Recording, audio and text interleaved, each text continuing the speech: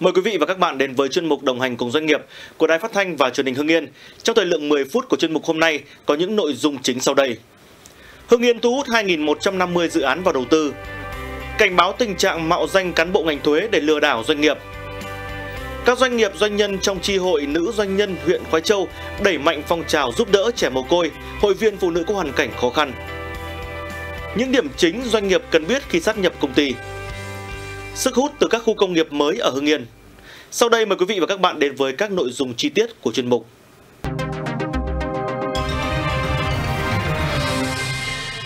Thưa quý vị và các bạn, quý 1 năm 2023, tỉnh Hưng Yên thu hút trên 26 dự án vào đầu tư mới, tăng 12 dự án so với cùng kỳ năm trước.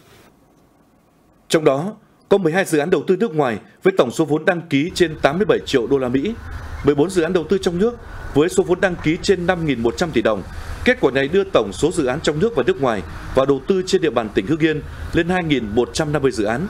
bao gồm 1.634 dự án đầu tư trong nước với số vốn đăng ký gần 315.000 tỷ đồng và 516 dự án đầu tư nước ngoài với tổng số vốn đăng ký trên 6,3 tỷ đô la Mỹ. Thời gian qua, một số doanh nghiệp trên cả nước nhận được thông báo mạo danh trung tâm hoặc nhóm hỗ trợ của Tổng cục Thuế. Thông báo có nội dung chậm nhất ngày 31 tháng 3 năm 2023, doanh nghiệp phải hoàn thành thủ tục cập nhật căn cước công dân gắn chip cho người đại diện theo pháp luật trên đăng ký kinh doanh để thu phí. Tổng cục Thuế khẳng định ngành thuế cả nước không gửi email cũng như bất kỳ thông báo nào cho người nộp thuế về việc này. Đây là thông báo mạo danh Tổng cục Thuế nhằm lợi dụng để trục lợi cá nhân, lừa đảo doanh nghiệp. Đây là hành vi trái pháp luật và lừa đảo doanh nghiệp và gây tổn hại tới uy tín cũng như danh dự của cơ quan thuế nói chung. Trường hợp người nộp thuế đăng ký thuế cùng với đăng ký doanh nghiệp thì cái quy định bắt buộc phải thay đổi thông tin trên giấy chứng nhận đăng ký kinh doanh được quy định cụ thể tại Luật Quản lý thuế số 38 năm 2019, Quốc hội khóa 14 có hiệu lực thi hành từ ngày 1 tháng 7 năm 2020. Tổng cục Thuế đề nghị người nộp thuế đề cao cảnh giác và kịp thời phối hợp cung cấp thông tin, phản ánh kịp thời về các hành vi lừa đảo tới cơ quan công an hoặc cơ quan thuế quản lý trên địa bàn. Ngoài ra, người nộp thuế có thể nắm bắt thông tin hỗ trợ được công khai trên trang thông tin điện tử ngành thuế tại địa chỉ https://gdt.gov.vn hoặc số điện thoại đường dây nóng Cục Thuế tỉnh Hưng Yên là 02 213 552 103. Số liệu từ Tổng Công ty Đầu tư và Phát triển Đường cao tốc Việt Nam từ tháng 1 đến đầu tháng 3 năm 2023 có hơn 1.000 lượt xe trốn phí trên quốc lộ 5. Đây là hình ảnh trích xuất từ camera an ninh về một số trường hợp các xe trốn phí tại hai trạm thu phí quốc lộ 5 ở Quán Toan, thành phố Hải Phòng và ở Lạc Hồng, huyện Văn Lâm, tỉnh Hưng Yên. Các xe trốn phí thường dùng chiêu thức bám sát với đuôi xe phía trước hoặc đâm vào barrier khi di chuyển qua trạm. Xe nó trốn qua trạm thì thường nó bám đuôi sau một cái xe khác. Nếu mà đi chậm chậm ấy thì bắt đầu nó bám đuôi nó vượt qua. Không chỉ gây mất an toàn giao thông, tự đâm vào đuôi xe phía trước khi lợi dụng để trốn phí, mà toàn bộ dữ liệu biển số xe trốn phí đều được lưu giữ và đề nghị các cơ quan chức năng liên quan truy thu xử phạt theo quy định của pháp luật. Vừa qua, Hội Nữ Doanh nhân tỉnh Hưng Yên phối hợp với Hội Liên hiệp Phụ nữ huyện Khoái Châu, Hội Phụ nữ Thanh lịch thành phố Hà Nội tặng quà cho hội viên phụ nữ, học sinh có hoàn cảnh đặc biệt khó khăn trên địa bàn huyện. Đoàn đã trao tặng gần 70 suất quà bao gồm đồ dùng, vật dụng sinh hoạt trong gia đình cho các hội viên phụ nữ có hoàn cảnh đặc biệt khó khăn ở các xã thị trấn trên địa bàn huyện. Tổng trị giá tiền và hiện vật trao tặng gần 200 triệu đồng. Cũng tại buổi tặng quà, các nữ doanh nhân đã trao hỗ trợ năm 2023 cho 7 trẻ mồ côi với số tiền gần 50 triệu đồng theo chương trình Mẹ đỡ đầu, hỗ trợ chăm sóc nuôi dưỡng trẻ mồ côi. Toàn bộ kinh phí trao tặng hỗ trợ trẻ mồ côi do các hội viên chi hội nữ doanh nhân huyện Khoái Châu và Hội Phụ nữ Thanh lịch thành phố Hà Nội ủng hộ. Mong là tất cả những mạnh thường quân, những chị em hội nữ doanh nhân trên toàn tỉnh sẽ phát huy tinh thần tương thân tương ái, lá lành đùm lá rách để giúp đỡ bà con có những cái mảnh đời khó khăn kém may mắn, để cho bà con cũng bớt vơi đi những cái phần khó khăn.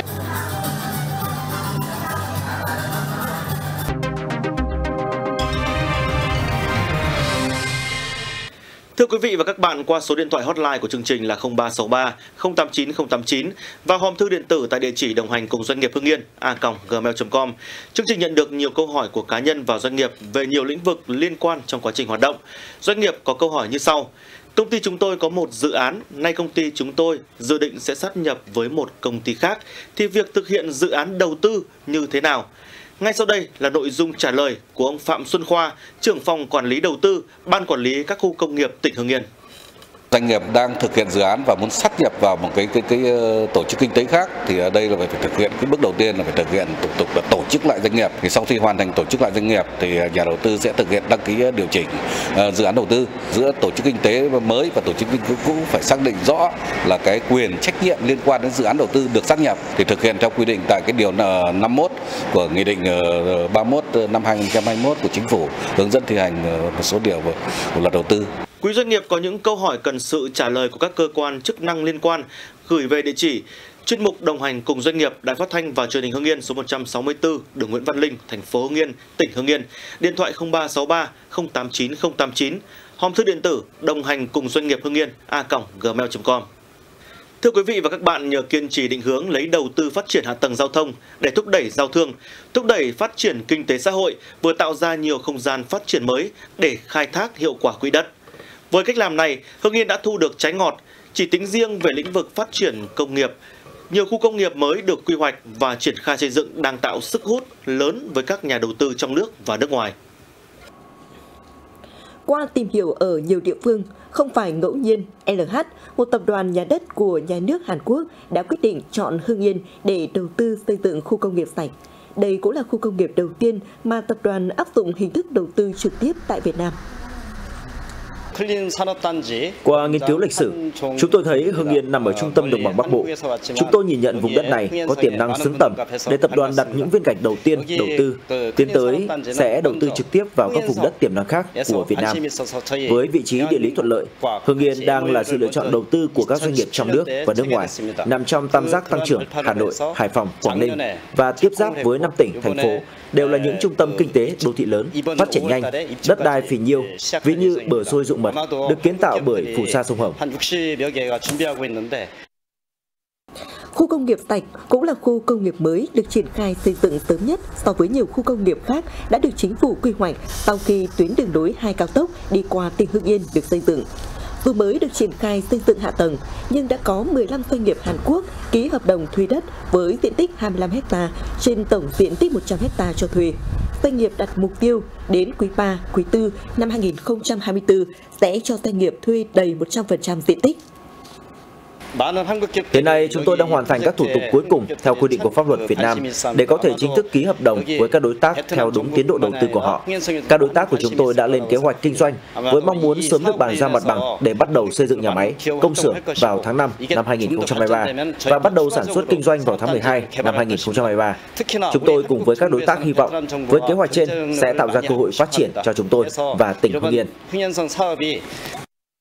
Thực tế đã chứng minh ở đâu có hạ tầng giao thông tốt, ở đó sẽ phát triển. Chỉ tính riêng đường nối 2 cao tốc được triển khai xây dựng đoạn đi qua tỉnh Hưng Yên. Nhờ có hạ tầng giao thông tốt mà Hưng Yên đã có thêm nhiều khu công nghiệp mới được quy hoạch, xây dựng để thu hút các doanh nghiệp vào đầu tư. Cùng với khu công nghiệp sạch là khu công nghiệp số 3, số 5 đang triển khai xây dựng. Dọc theo đường nối 2 cao tốc, Hưng Yên còn có các khu công nghiệp khác đang trong quá trình triển khai đầu tư như khu công nghiệp số 1, số 6, khu công nghiệp Thổ Hoàng. Dự án nằm ở tỉnh Hưng Yên là một dự án rất thuận lợi về mặt vị trí địa lý. Thứ nhất là về phía Tây thì giáp đường cao tốc, phía Nam giáp quốc lộ 38. Vị trí đến những cái vị trí của cảng nước sâu, sân bay thì thời gian di chuyển xe là rất là nhanh, từ khoảng 30 phút cho đến 1 giờ đồng hồ. Thì thứ hai là trong quá trình làm việc với chính quyền địa phương và nhân dân trong tỉnh thì hoàn toàn được sự ủng hộ của chính quyền và nhân dân. Thì doanh nghiệp chúng tôi xin cam kết sẽ đẩy nhanh tiến độ dự án, tạo một niềm tin cho các nhà đầu tư thứ cấp vào đầu tư tại dự án. Sức hút từ các khu công nghiệp mới của Hưng Yên còn thể hiện ở chỗ Trong số 17 khu công nghiệp được quy hoạch phát triển với tổng diện tích gần 4.500 ha, thì đa số là các khu công nghiệp mới và khu công nghiệp được mở rộng thêm về diện tích, có sức hút lớn đối với các doanh nghiệp trong nước và nước ngoài đến đầu tư. Thời lượng 10 phút của chuyên mục đồng hành cùng doanh nghiệp tuần này đến đây là hết. Quý doanh nghiệp có những thông tin cần phản ánh trong chương trình hay có những câu hỏi cần trả lời giải đáp của các cơ quan chức năng liên quan, vui lòng liên hệ qua số điện thoại 0363 089 089, địa chỉ email đồng hành cùng doanh nghiệp Hưng Yên @gmail.com, Đài Phát thanh và Truyền hình Hưng Yên số 164, đường Nguyễn Văn Linh, thành phố Hưng Yên, tỉnh Hưng Yên. Xin chào và hẹn gặp lại ở những chuyên mục sau.